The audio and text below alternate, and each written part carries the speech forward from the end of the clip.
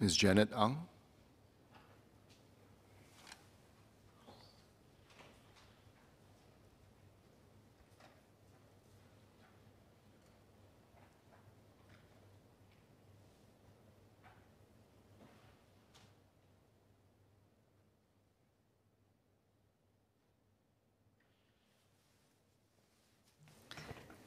Mr. Speaker, I'm Janet Ang, and I would like to make the following declarations. I'm the chairman of Systic.com, an SME, independent director of SPH, council member of Singapore Business Federation, deputy chairman of SBF Foundation, and a former IBM managing director of IBM Singapore. And if you would allow me to make a couple of comments to address the minister's Minister of Communications and Information and Minister in charge of Trade Relations proposed amendment to the Electronic Transaction Act. Of course, I start by saying this is my maiden speech and I support the bill, which is the reason why I took, I'm up here. Well, if you allow me, I will like to just remind us, one of the key things is to create the future, we must understand the past. When I read the bill, of course, the first thing goes back to 1985, when we came out, Singapore first launched TradeNet. So looking back at the past, we always must have the lessons from our journey so far and develop our collective response to the opportunities and challenges ahead of us to ensure that Singapore 2.0 will be even better than 1.0. for ourselves, for our children, and for future generations to come. And as the past year has taught us, we learned to be resilient in the wake of disruptions like COVID-19 pandemic, to expect what the unexpected, to learn from past experiences like SARS, global financial crisis, and while at the same time to stay alert to constant changes, be agile and adapt as we go along, and most importantly, to strengthen our resolve for collective response to emerge stronger post-COVID-19, even as we are being tested at every level every day. It will be remiss of me not to take this opportunity, as this is my first time, to thank everyone in the House for all that you have done to lead and will continue to lead us safely and thoughtfully through these unprecedented times. And of course, special mention to the WOG, a whole of government task force at every level, and to our essential workers in the front line. As Singaporeans and residents, we were all grateful. We are all grateful. Now, Singapore has always led with a vision, rallied Singaporeans and the community to work towards the common goal and execute together to make it a reality. Mr. Lee Kuan Yew and his team rallied Singaporeans with a vision to take Singapore from the third world to the first, from mud flat to metropolis, and our Prime Minister, Mr. Lee Hsien Loong, in his National Day rally speech of 2014, has yet again set in motion our transformation agenda to becoming the world's first smart nation. I feel so humbled to have the opportunity to be here in these very chambers where these visions and strategies for Singapore were and are being charted. Singapore's success lies in our collective ability to execute, and I have no doubt that once again, even with this bill and amongst others, we will do the same. Now, we are in an era of acceleration of digital. The coronavirus pandemic has propelled technology to the forefront of business agendas and into the lives of everyone. Work from home, home-based learning, safe entry, trace together, and SingPass have become common vocabulary among Singaporeans and residents.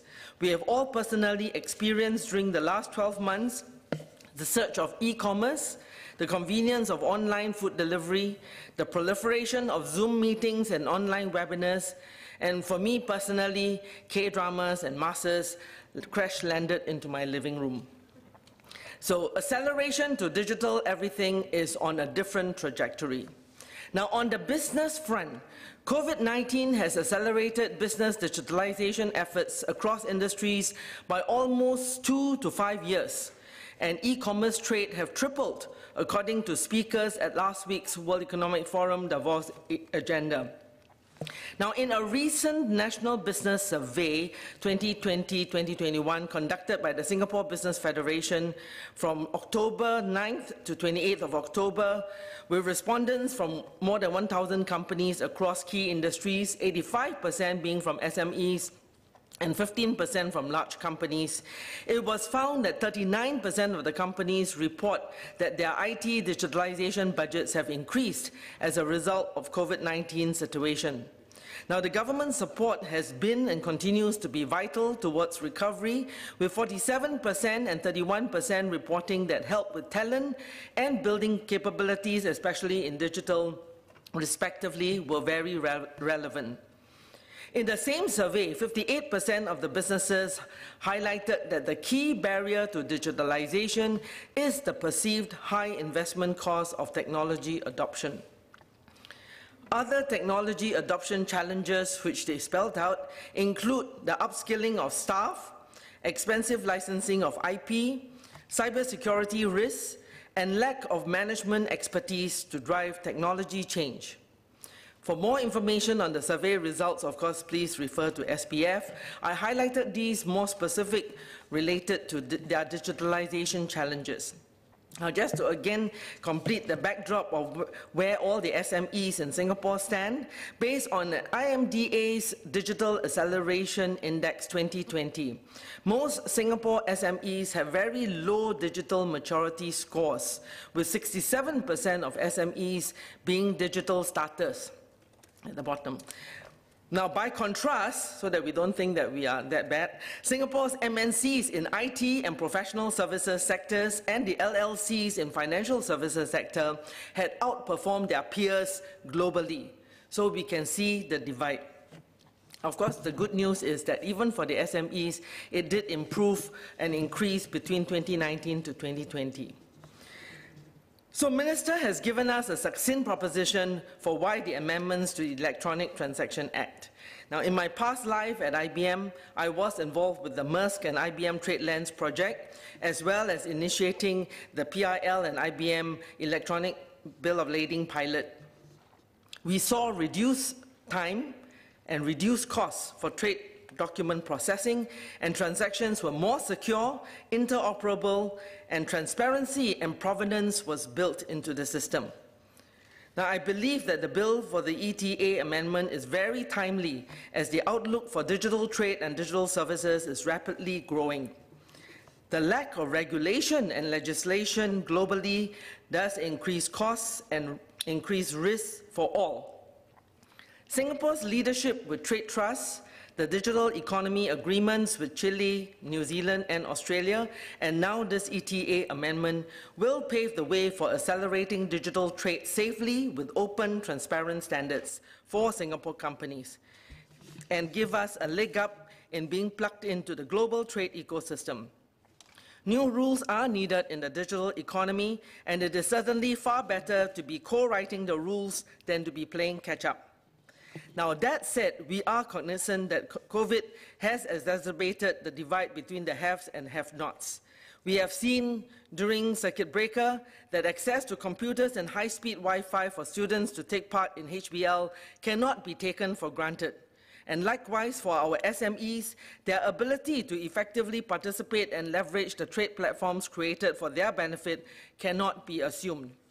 67% of SMEs are digital starters, and they are still battling with the barriers of investment costs, skills, management expertise, etc., to get across the digital chasm.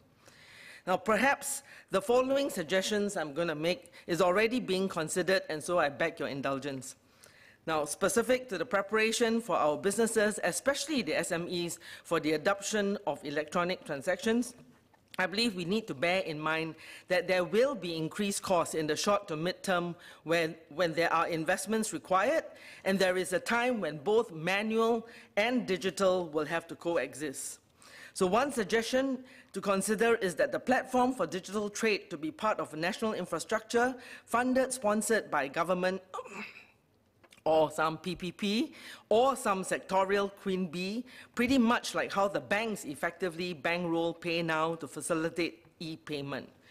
Pay Now Corporate has crossed more than 4 million registrations in December, of course accelerated by COVID, no doubt, but certainly it's because of the, how shall we say, the network effect.